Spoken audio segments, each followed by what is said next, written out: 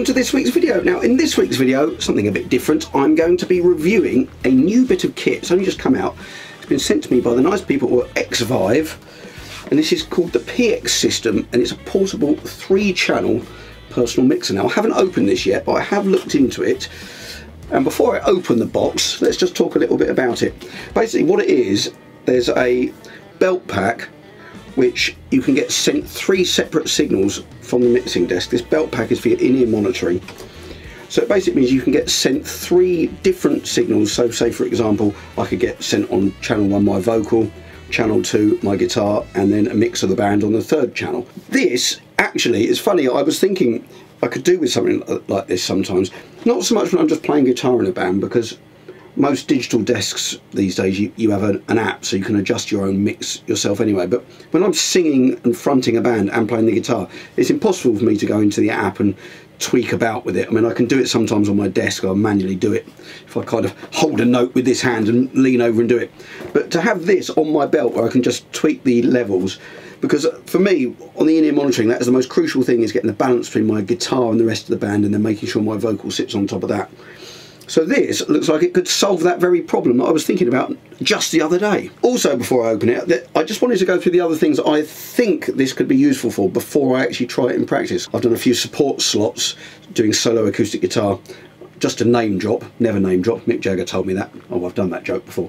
But I supported Nick Kershaw and I supported Big Country. So you turn up in a venue with acoustic guitar, and then you get sent a mixture in-ear monitors from the sound man. Now, the trouble is, you don't want to keep telling the sound man, oh, can you turn the guitar up or the vocal down? It's only 2 things. I don't want to keep doing it through the performance, because that's boring for the audience. If I, in the future, get the chance to do this, I'm going to take this and I'm going to send my guitar to one of the sends and my voice to the other. Then I can adjust the mix independently myself, which I think would be a very useful thing for it to do. So without further ado, let's unbox. Right, let's get unboxing. I need a pair of scissors. You can never find a pair of scissors, can you, when you need one? Hang on. Found them. Thought my kids had stolen them. That's what normally happens. Let's just snip the carefully. Don't want to damage the contents. Oh, there's a second sticky that I've got to undo. Here we are. There's the instructions. Probably going to have to read them at some point. Oh, they're handy. The converting from jack to XLR, because these on the breakout box, they are... Oh, there we go. From the breakout box you've got 3 XLRs and you've got 1 power, so I think you can send power down to your belt pack, so you don't need to use a battery, or you can put, oh yeah, you can put a battery in it. So, well, that's a nice size unit. That's similar in size to my single channel headphone outputs I've got. Cat 5 cable shielded in this heavy duty unit. So there we go, that's what you get. So next thing is to set up my desk, because I have a gig. That's why I wanted to get this open now. I have a gig where I can use this, where it's a 3-piece band, it's my band, it's my desk, so I can set it up how I like. So what I'm going to do, as I say, I'm going to have my vocal on probably input 1, my guitar on input 2, and then a mix of the rest of the band on input 3. So I shall set that up and show you how I've set it up on the desk and get this all working before I go to the gig, so I can test it's running before I get there. Okay. This is the input channel of the mixer. I'm just using the first 8 channels. I've got kick, snare, then the 2 overheads, then bass guitar, my vocal, and Ralph's vocal. He's the drummer. And then I've normally have just the 1 output on output 1, which is what I have a mix of everything, and I use the app to balance it. Because I've got these 2 extra outputs, instead of moving the other 2, and it makes it physically easier to plug them into the desk, I'll show you that later, I've set up output 4, which just has my guitar in, and output 5, which has a mix of the rest of the band in. So this is showing the faders, showing what's going to each output. This is output 1, so it's mainly my vocal, and I've also got Ralph's vocal in there so I can hear it as well, but not quite as loud as mine. Out 2 is just my guitar, and mix 3 is a mix of the bass and drums, so everything except the guitar and vocals, which are in the other outputs. So this was the setup of the desk on the gig. It was an outdoor gig, as you can see, and you've already got the other 2 outputs set for Bo and Ralph on 2 and 3, and with these adapters, they on my desk, the jack's inputs are too close together for these adapters to fit, because XLRs are just too wide. That's just the nature of it. I have got other leads that I can use, but these are quite handy, these little adapters. So that's partly why I put it in 1, 3 and 5, because it means it fits nicely.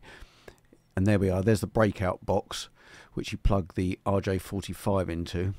That's the power that's on the breakout box, which means you can use power over Ethernet, which means you don't have to put a battery in the belt pack, which is fantastic. It just takes the kind of standard Boss adapter thing that you use for effects pedals. It's the same kind of input. And this was rather tricky to demonstrate, so I put the phone on a tripod, but this is how the RJ45s fit into the belt pack and the breakout box on the other end. And it's quite a nice long heavy duty RJ45 cable, and as I've said on the other thing, it also provides power over Ethernet, so you don't need to put batteries into the belt pack. Here's just a little bit of footage of a sound checking. I'm first of all adjusting the overall level, then I'm trying to work out that I'm getting my vocal and guitar in balance with the rest of the band. But this is great, otherwise I'd be doing this on the app, but being able to do this on the fly like this is fantastic. This is a bit of footage from the gig. Apologies for the cowboy hat and shorts. We were asked to dress as cowboys for this particular gig. It was a country and western themed party, so we did some country songs. Anyway, just to try and demonstrate what it is I'm hearing with the different mixes, I'm going to label here what they are so you can see and what I'm actually hearing.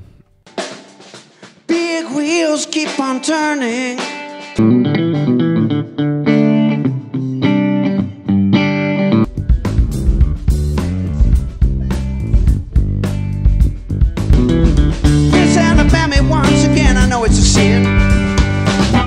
And now for my conclusion, as I've used this in anger on a live gig.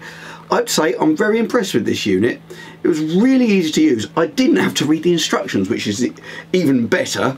So this belt pack, this is very similar in size. I've actually got two other ones. You probably know which ones they are. They're fairly standard. They're about the same size. But this actually, because I can use the power over Ethernet, it doesn't have the battery in, so this is even lighter. So it just sits nicely on your belt. You don't even know it's there really. You've got your master volume on the top here. You've got a choice between battery or power over Ethernet.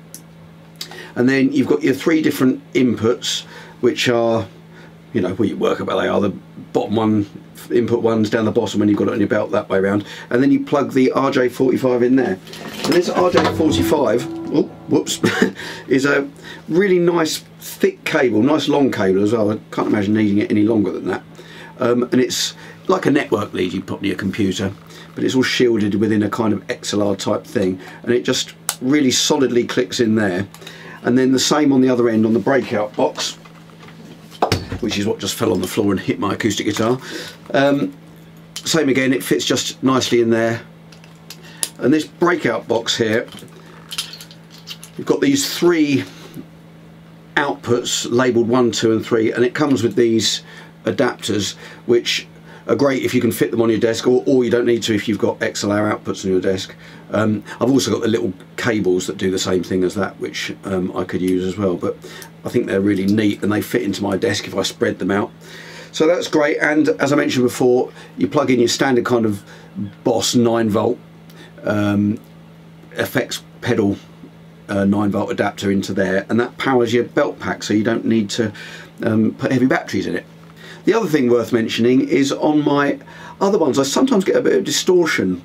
I don't know why that is. You know, on certain things, if they're loud, it breaks up slightly. I know it's not the my actual in-ear monitors, because they're decent ones, and it's not too much level from the desk. And I didn't get it on this, so I don't know whether the power over Ethernet is providing a better current to it or something, but this actually was a better audio quality than my dedicated decent quality belt packs that I've got. I haven't had a chance to use this at a venue when I've got a sound man doing the sound just on my acoustic guitar, but I think that would be great as well if I can try that and I can send two different signals so I can balance my guitar and my vocal. Because the thing, what's good about this, especially like on the footage I'm showing you where I'm singing, playing guitar with the band, is that it's very difficult for to adjust it on the app while I'm playing and singing. With this, it's really easy. You can just really easily do it on the fly. And I find with, you know, you can set your mix up at the beginning of the gig, but as the band gets louder, the dynamics change and the relative volumes between the instruments can change, and it's only tiny tweaks you need. And being able to just do it on this with a tiny little twist is so much easier than it is trying to do it on the app. The only downside, if I can think of a downside, is that you're not always going to be able to get sent 3 separate mixes from the sound desk. I can do it on mine because it's my desk and I can do what I want and I can set it up how I want. On a bigger PA, when you've got lots of auxiliary outputs, I'm sure you can do it in a lot of venues. So that's what I'm hoping. I don't know yet, but I know on certain, like on my desk, if I'm playing with a 5-piece band, I'm not going to have 3 spare outputs. So that's the only time I can see that this wouldn't necessarily work. But even if you could just use 2, I think that'd be fantastic. And I have to say, I might even use this if I can only get 1, because it sounded better than my existing one. So all in all, I would highly recommend this if this is the kind of thing that would be of use to you. So there we have it, the Xvive PX 3-channel portable mixer. Check out the links in the video for where you can get this. Well, I hope you enjoyed the video and that was useful, and I've explained clearly enough exactly what this does. I'll put all the links etc in the description so you can see where you can get one of these from. I'm going to leave you with a video of a bit of a guitar solo from the gig that I showed you earlier. I bring out new videos. I release them at 7 PM UK time on a Friday every week, so I hope to see you next week.